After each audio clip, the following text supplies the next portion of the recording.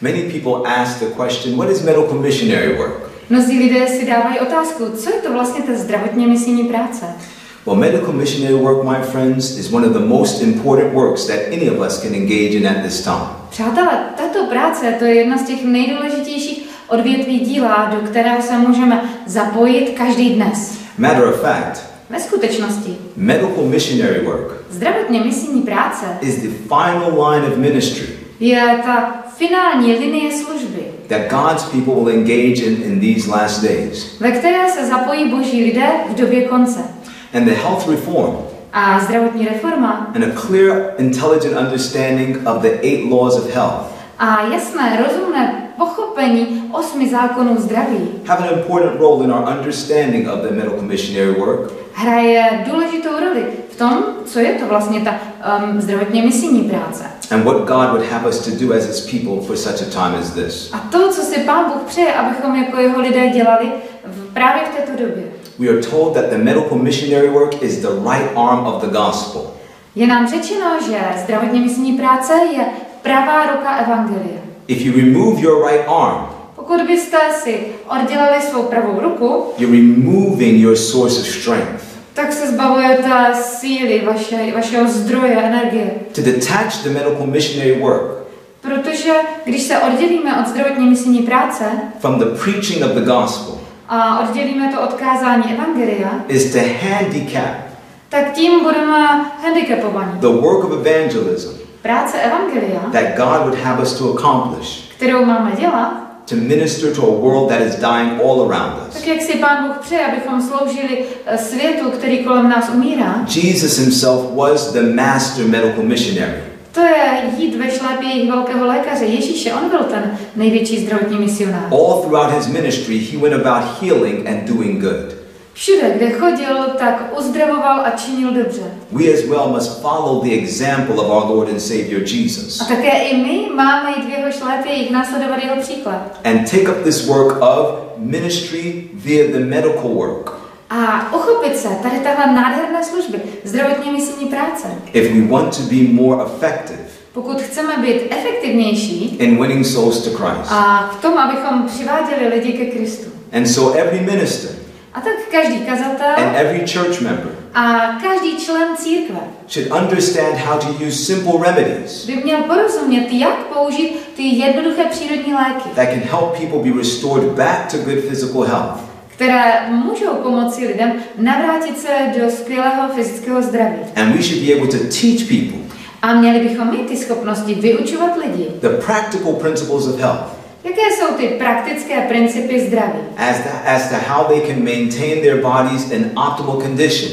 Ve skutečnosti měli bychom rozumět, jak zachovat naše tělo v ideální funkci. And raise healthy families A také vychovávat zdravé děti, zdravé rodiny, that can live kteří dokážou žít with strength in the service of Christ. s pořádnou sílou pro službu Pánu Bohu. The medical missionary work is something that each and every one of us should and can engage in. Zdravotní misijní práce je odvětví díla, ve které by se měl zapojit každý člen církve. And it even goes beyond understanding natural remedies. A sahá daleko výše, než jenom porozumět zdravotním přírodním lékům. In the book of Matthew chapter 25, U Matouše 25, when we see the parable když vidíme toto podobenství, of the separation of the sheep and the goats, kde jsou odděleny od sebe ovce a kozy, the separation of the lost and the redeemed. a jsou vlastně odděleni ti ztracení a ti zachránění. When the king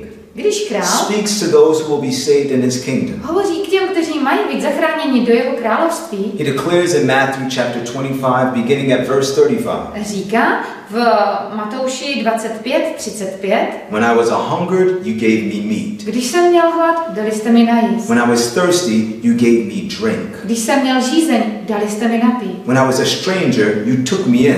Když jsem byl cizinec, tak jste mě přijali. When I was naked, you clothed me.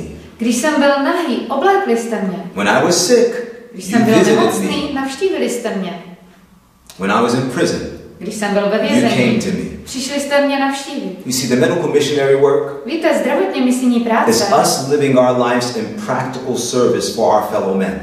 to je, že žijeme praktickou službou pro lidi kolem. And it is only when we live our lives in this type of practical service to lift up downtrodden humanity. A jedině tehdy, když žijeme touto praktickou službou, abychom pozvedli to pošlapané lidství, that God's glory will truly be seen through His church in these last days. Jedině takto bude Boží sláva vidět skrze jeho církev v tento poslední čas. The Bible tells us that in the book of Isaiah chapter 58. O Izajáše 58 nám Bible říká, which we know as the medical missionary chapter. A my víme, že tato kapitola, to je kapitola pro zdravotní misionáře. If you look at verse 5, v 5. verši the Bible tells us, Bible říká, is this not the fast that I have chosen?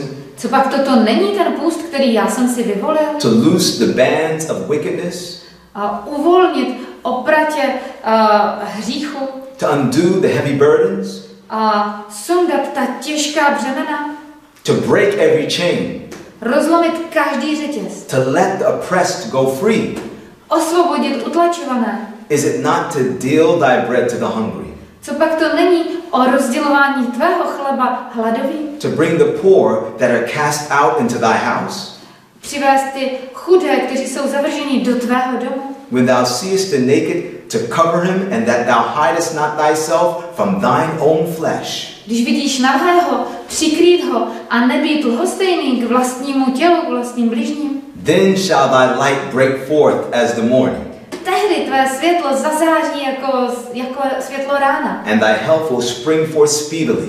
A tvé zdraví vykvete rychle. Thy righteousness shall go before thee. Tvá spravedlnost půjde před tebou. And the glory of the Lord shall be thy reward. A za tebou půjde Hospodinova sláva. You see, it's when we do this type of practical work, Víte, když děláme tuto praktickou službu, ministering to the needs of our fellow man, a sloužíme potřebám našich bližních, ministering to the sick, sloužíme nemocným, helping the poor, pomáháme chudým, visiting the prisoner, navštěvujeme lidi ve vězeních and teaching people how in Jesus Christ they can experience liberty from sin and Satan. Pokud učíme lidi, jak v Ježíši Kristu mohou prožít svobodu od hříchu, od ďábla. It's when we do this work, Když děláme tuto práci, that we will shine in this world of darkness. Budeme zářit v tomto světě temnoty. That we ourselves will experience healing.